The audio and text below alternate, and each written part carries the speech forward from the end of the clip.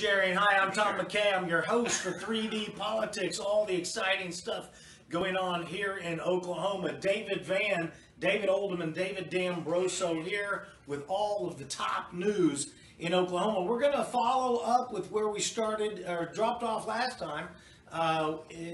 David, tell us about this double Jeopardy story at the federal level. Well, actually, we weren't talking about it last time, but it was what I got home to. The news was C-SPAN was on news, and the Supreme Court ruled that you may be in danger of life and limb for a single crime by multiple sovereigns. In other words, and what they're calling sovereigns are governments, state governments or federal government. So the Fifth Amendment specifically says that you cannot be tried more than once or be put in danger. A person cannot be put in danger more than once, in danger of life and limb. Yeah, I saw the fugitive. We all saw the fugitive. and so what has happened though is the federal government has come out with hate crime legislation and legislation of their own for various crimes.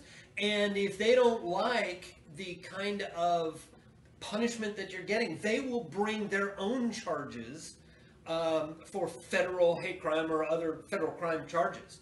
Well, what has happened is Gamble was arrested for drug and gun charges. The gun charge was legitimate to the degree that he was a felon, and he was sentenced to a year in prison.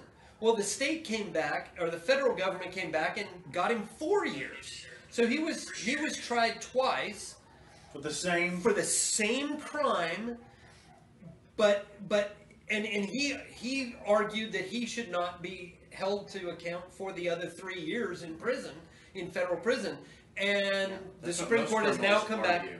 Well, but the thing is that the state had already sentenced him and so forth, but he was yet tried again. So we have two trials of fact. We have and the Seventh Amendment says that only one jury only that fact stands. So if the state had held him innocent, we've seen in other cases, I don't have the case in front of me, not guilty. But they were held not guilty by the state, but then guilty by the feds, and they go to federal prison. So this case should anger anybody that wants to have a measure of rights upheld, because now the sky's the limit. They can do whatever they want, just pass some legislation, throw you in prison for whatever time. My question on this is, not only, in my opinion, should we not have two trials, we should not even have duplicate laws. Exactly. Because when the original 13 states decided to make this child called the federal government, this commonwealth, much like the European Union is today, that's essentially what they were doing, was trying to pull together resources.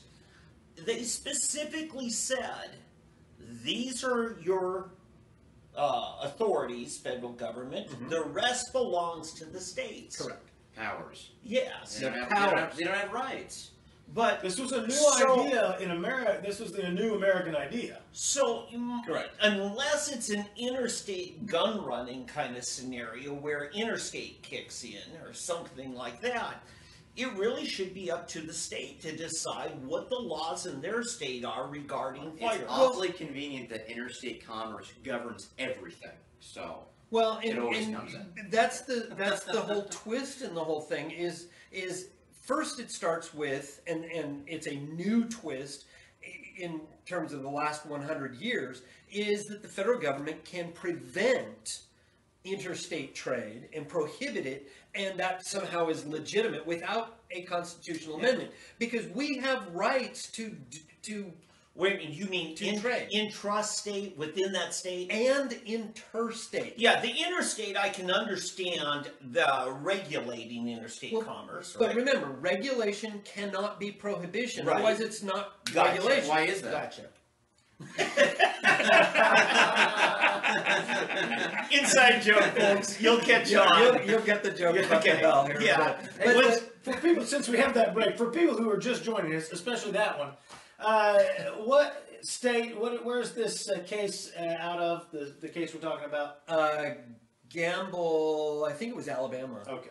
Yeah. Yeah. Now, not only was he found guilty, at the state level, federal government didn't think that the state jury gave him enough time, right? Yeah, I'm So- trying to remember if he pled or if he actually had a jury trial.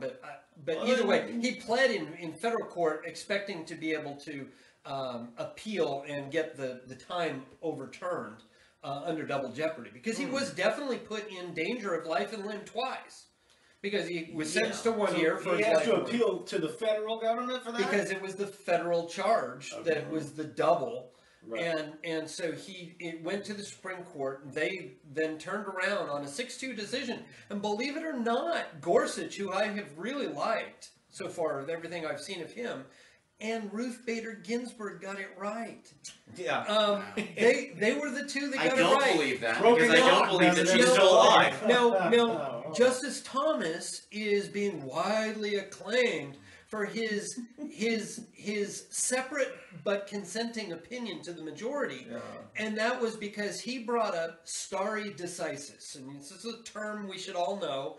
Stare decisis is Latin for what has come before, and what it means is that they rely. It is the laziest doctrine in all of government, and it's essentially the most powerful doctrine. It is before the court, because what they do is they rely on precedent for everything else, and it's the way We've that they always push. flung dung, so we've got to continue. Exactly. Well, you know what? It really makes their job difficult, because they have to wheedle around, and it's kind of like going to church and hearing some guy lie about the Bible up in the pulpit, right?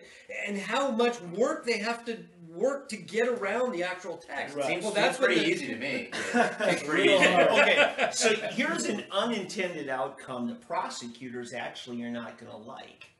Because if a prosecutor can work out a deal, let's say in some conspiracy thing, if they can get one guy to flip on the rest of them and turn state's witness, and in exchange they offer him a sweet deal, well, now that guy's going to think, wait a minute, I might get a sweet deal in state court, but federal court's going to come after me because I am going to be admitting on the stand everything I You did. better hold back just a little bit for that second sweet deal, guys. So it's going to make pacing. it a lot harder to prosecute. You follow what I'm saying? Oh, I totally. I mean, That's very interesting. It means that you have to get a lawyer that is familiar with federal law as well as state, in order to be able to fight your state case, because very likely the feds could get involved, and so any advice you get has to include all this extra unconstitutional behavior.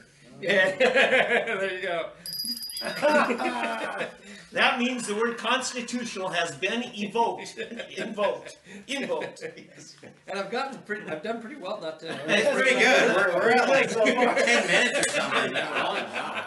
As you know, David is the author of the website on constitutional grounds. Oh, yeah. And you're going to go there every time you hear a bell from now on. Yeah. That's how that works, I think. That's right. Wait, the Russians again? Yeah. Pavel